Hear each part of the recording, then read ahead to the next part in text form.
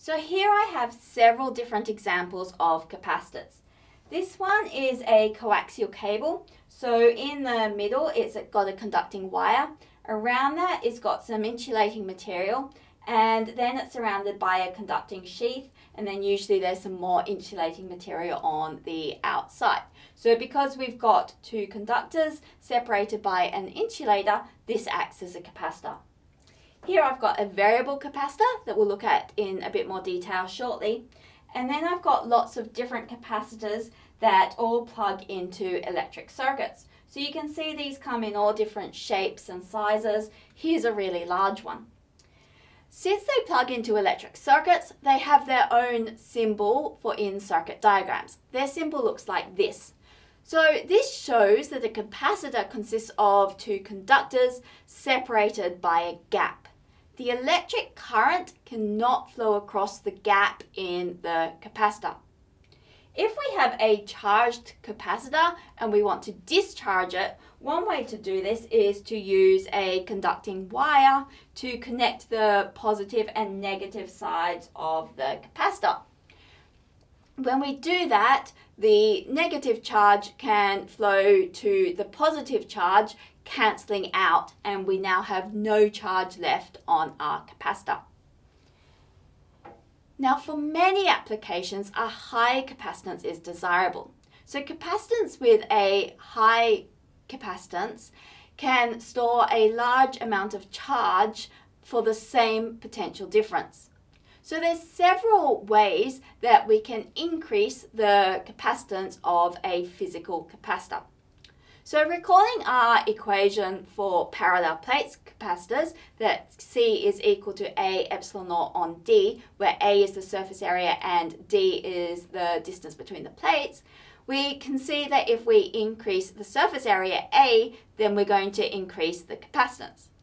However, physically, this really isn't very feasible for many applications. We can't have enormous capacitor plates.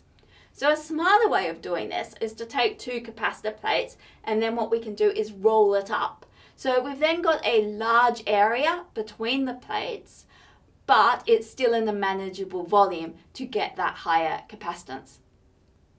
Another thing we could change is the permittivity of free space, epsilon naught. So epsilon naught holds for a vacuum, and it's very similar for air. But different materials can have different permittivities. So we'll be learning about this in the next lecture, where we learn about dielectrics.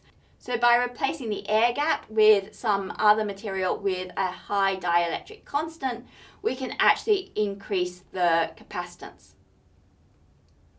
Now we can also construct capacitors with a variable capacitance, such as this gap tuning capacitor here.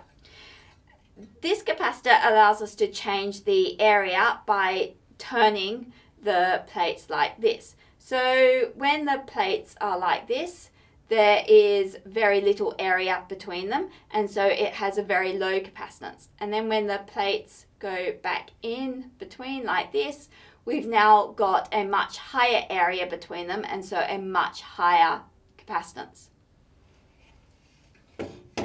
Now, capacitors are essentially charge storage devices, and since they can store charge, which can be later discharged as an electric current, they're also storing energy. Again, we'll be looking at the equation that we can use to calculate this in a later lecture.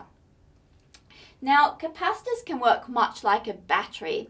However, once they start discharging, they tend to discharge fairly quickly. So they're useful for applications where we only need the current provided for a short amount of time.